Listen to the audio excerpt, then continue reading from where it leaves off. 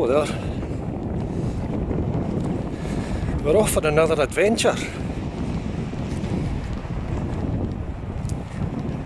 We're going to visit Pittenweem. It's in the East Neuk of Fife, and it's an absolutely lovely place. I mean, the East Neuk of Fife is full of small coastal villages.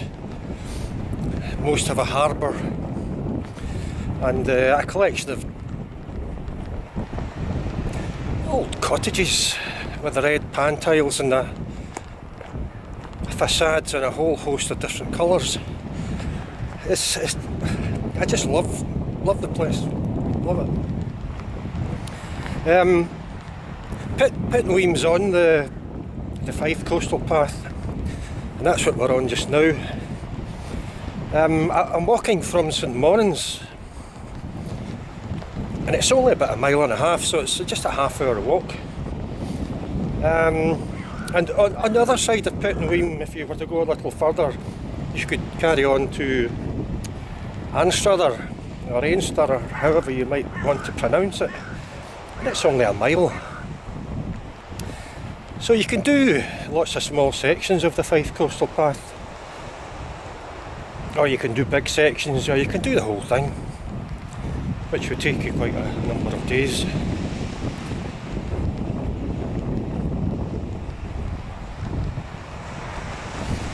We just passed the old windmill at St Monnans there.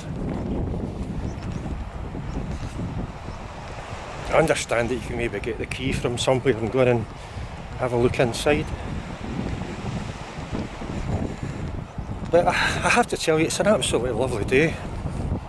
The sun's out, there's a slight kind of blue misty haze that's slowly disappearing, and not too far in the distance I can see Pittenweem.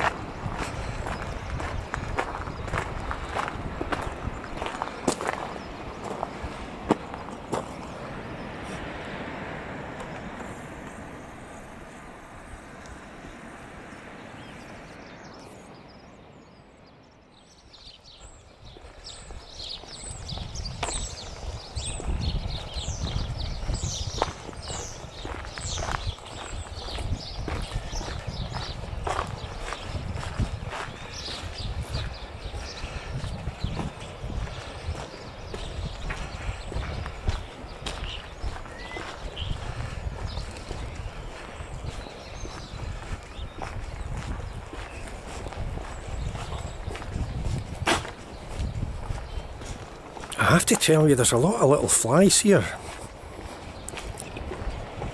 getting up to all sorts of tricks like bouncing off my forehead and things. But anyway, as I think you can see, I mean, these houses are just beautiful. Now, I mean, I came here quite a few years ago, and I think one of the things that struck me about these houses and the very thick wall right in front of them, it was almost as if they stood here defiantly against the ocean.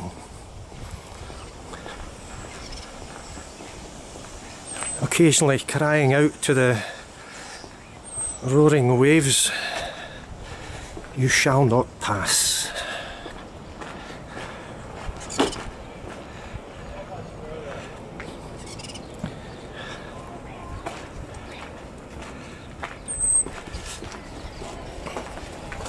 Hello there. I'm trying to get enough wee flies together for an omelette.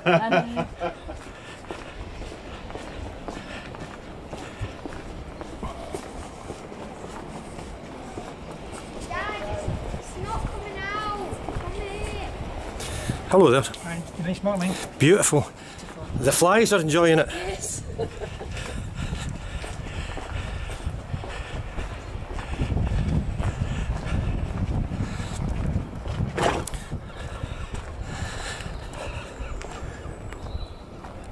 I think, as I perhaps said, Pittenweem is, without question, my favourite little coastal place. into East Snooker Fife. It's hard to say why. Everybody will have their own particular favourites, because most of the places in Fife Sea Snooker just, you know, they've all got a harbour.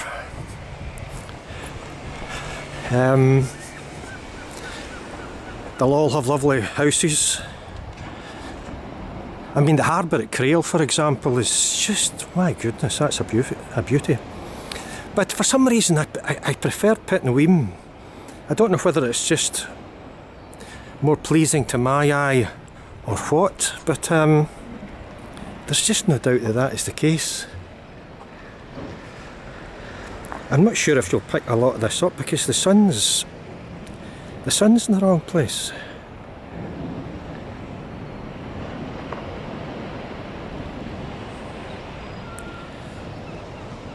But let's carry on exploring.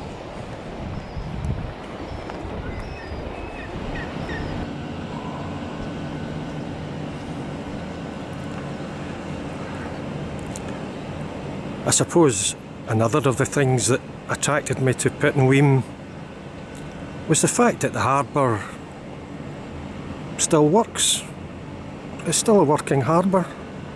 Still got boats, still got nets and boys and men that go out fishing for things. Some of the other harbours do as well, but I think it's probably, I think it happens to a larger extent in Pittenweem.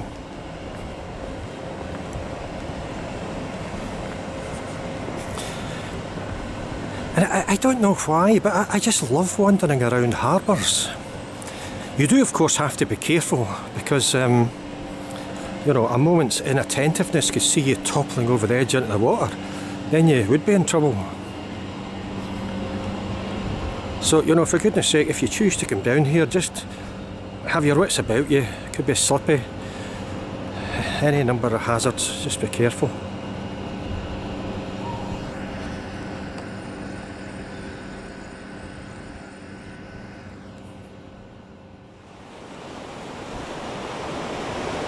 Well, we're near the end of the harbour wall, but I'm not going to go right to the end because although the sea's quite quiet, but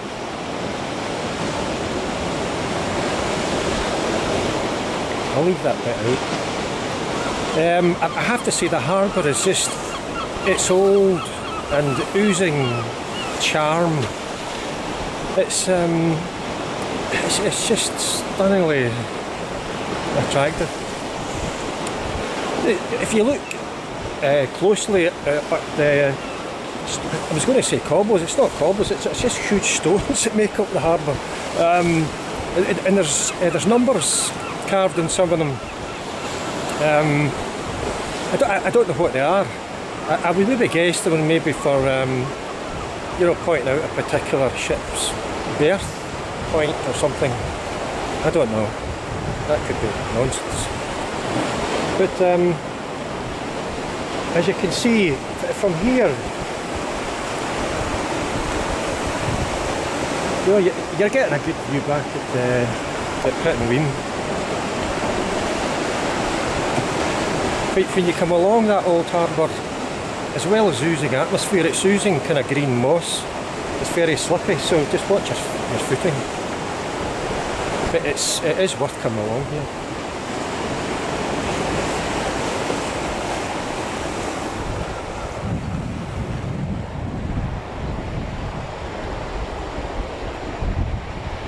I mean, you know, it just doesn't get better than that.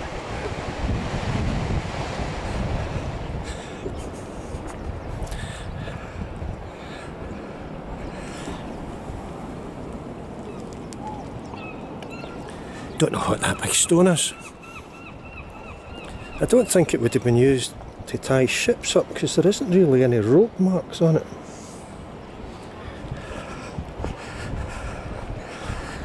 So many questions, so few answers.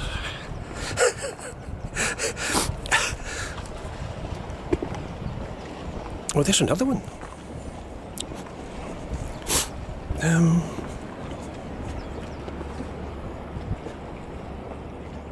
Is that a stone thing?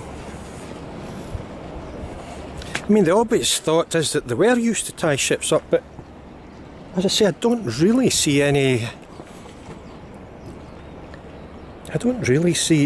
rope marks.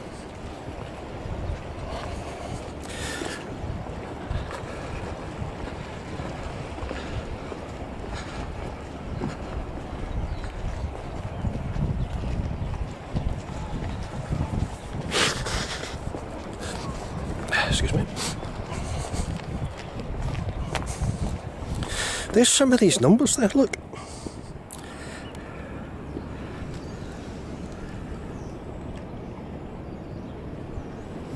Don't know what they were. More questions. And there's more of them. There's a looks like a 19 and a 20.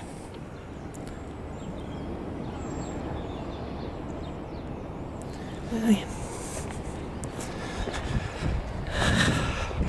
I find this small collection of buildings here just particularly attractive because there's such a jumble of different shapes and sizes.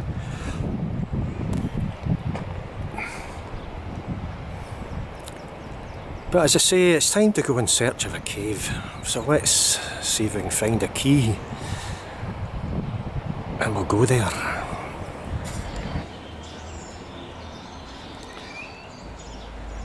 Okay, we're going up a little lane here, and that yellow doorway with the cross in the middle is the entrance to St Fillan's Cave.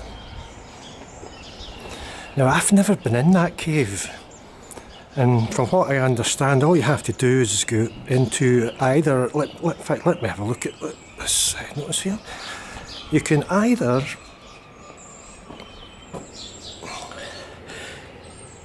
you can get a key from either the Little Gallery, 20 High Street, or the Cocoa Tree Shop at 9 High Street.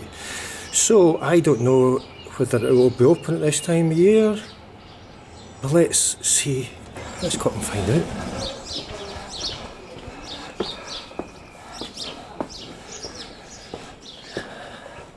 So the High Street's up this way. Called the High Street, so it's bound to be high. That's the way I look at it. To be honest, the prospect of getting the key and having a look in there is actually quite exciting. It takes a lot to get an old guy like me excited, but you only have to say the word cave and I'm jumping up and down and what have you.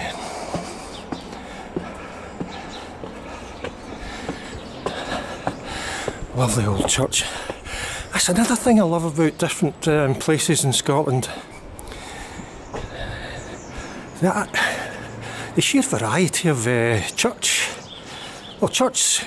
steeple or spire or the sort of bell tower, but the sheer variety of designs, quite amazing. Okay. I'm kind of sensing, as if in some mystical, magical way, that this is the High Street here.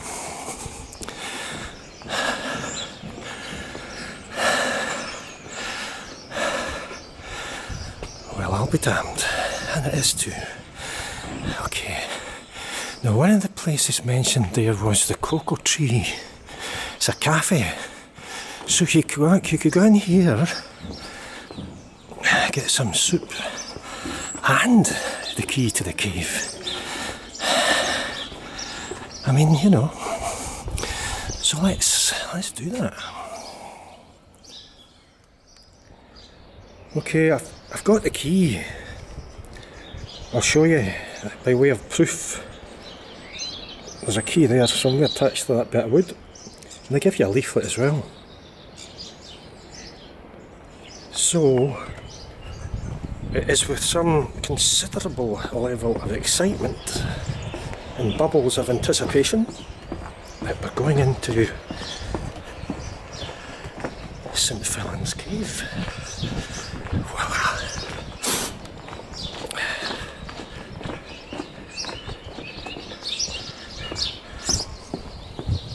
could maybe open up, and then if anybody else turns up, I could charge them admission. Actually, you do pay £1 to get the key, but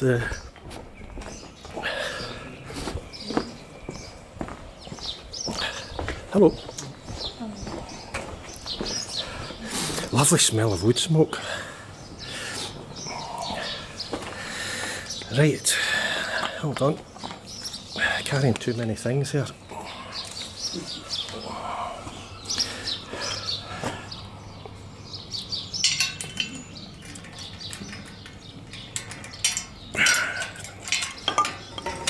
Oh, we've done it, we're in.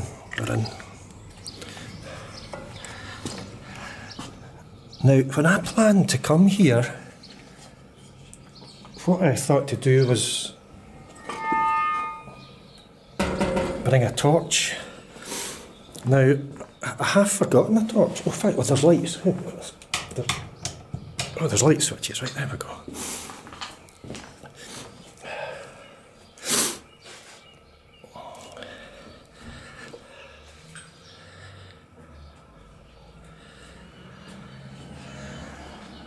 Okay, a slight downhill bit here. We're definitely in a cave. And there is more information there about St Fillan. So in addition to your leaflet, you've got information there. Oh, watch your head.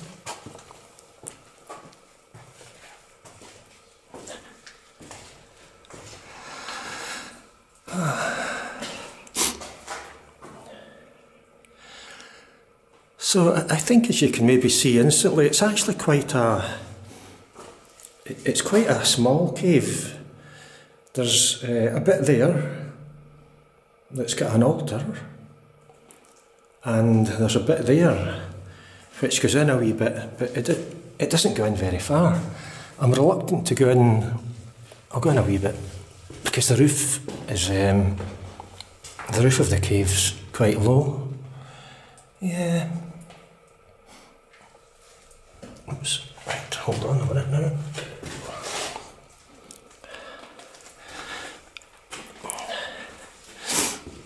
The one thing that sandstone is good for, and I think these are sandstone caves, scraping bits of skin off your forehead. Well, so that was St Fillan's cave.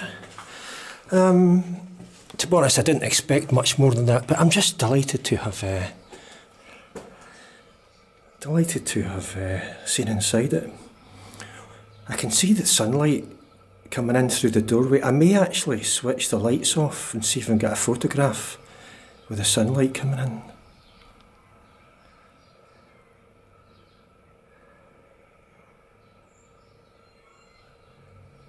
And the thing to remember is to turn the lights off when you leave and to lock the door. And also perhaps to make sure nobody's sneaked in while you've been inside, so that you don't lock anybody in. But we'll return the key.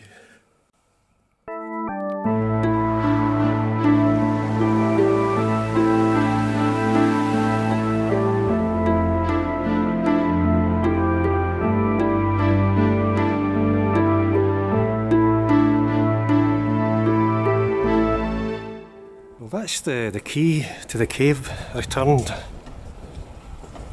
back in the Cocoa Tree Cafe. Let's just have a quick look at the church, and then we'll wander around.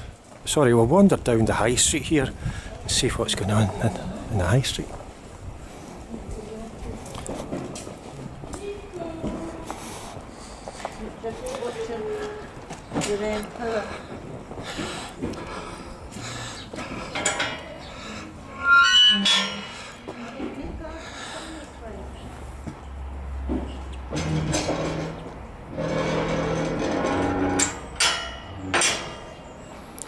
You just can't beat a squeaky gate. Often when I visit places, I like to come to the oldest church and the graveyard that's generally attached and have a look around, because you can often get a very good flavour of what a town's really all about. I'm not going to have a look at any of the headstones, but often you will see inscriptions giving details of industries or trades that men had, and you can, as I say, get a good hint for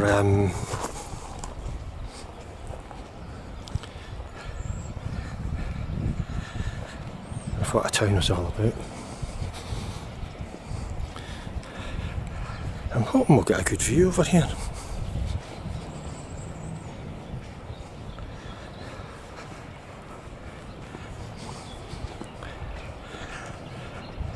Yeah, that's just the way that we come up the lane with the cave down there. I forgot to point out, but in the cave there was some steps leading up to a blocked bit that I think may have led to a garden at one time or other. I don't know why I'm thinking of the phrase pleasure garden. Probably because that's what I've read. Don't know what sort of pleasures you can get in a garden.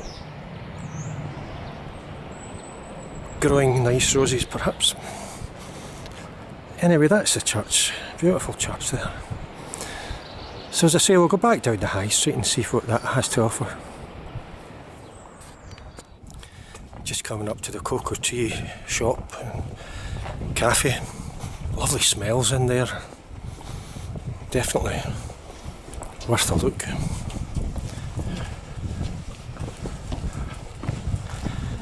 And as I say, you can get the key to the cave in there. And there's another coffee house.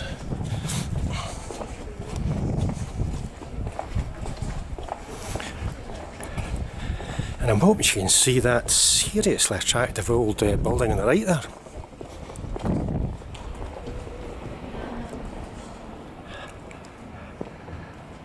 I have not got a clue what it is.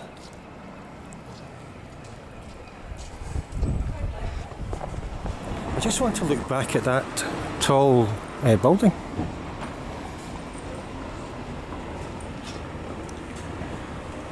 Rather attractive looking thing.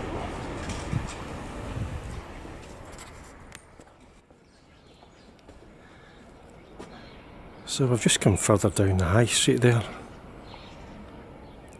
And there's a number of lanes leading off it, leading in the general direction of the harbour.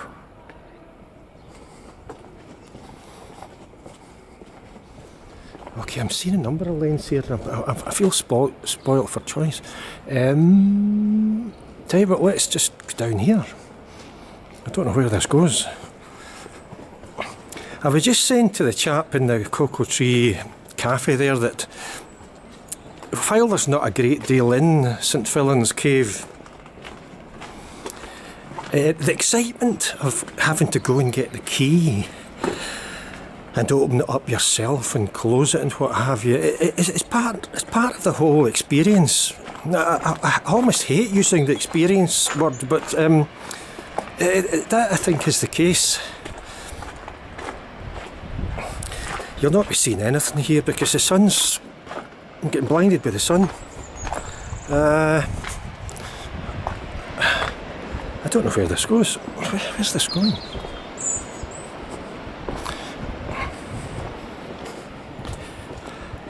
I mean, when I was having a look at the cave, I kind of closed the gate behind me, and there were some other visitors milling around, and I could quite easily have said, "Do you want to come in and have a look?" But to be honest, I think it would have spoilt it for them, because the excitement is in having to go and get the key yourself. Although, as I has also said, I should perhaps have started... I should have stood at the entrance for a while and charged folk a £5 a time. that would have worked. Okay, so this is just taking us down to the harbour. So let's go back up again. Because there was another lane I wanted to go down.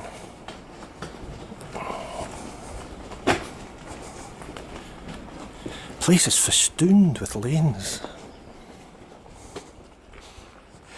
But This was the lane I spotted. Where does this go?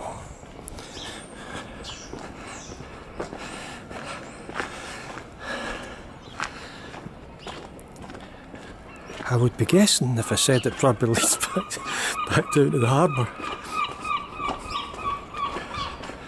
I think they all lead to the harbour.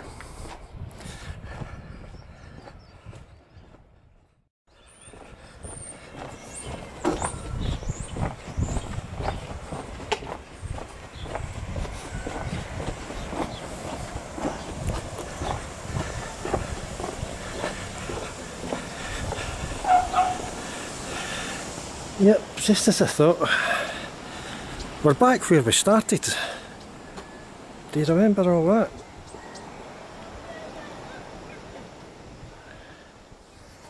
So as I say, that's us back roughly where we started. These stout buildings just at the water's edge. And that's essentially Pittenweem. Except for one more thing. And I haven't found it yet.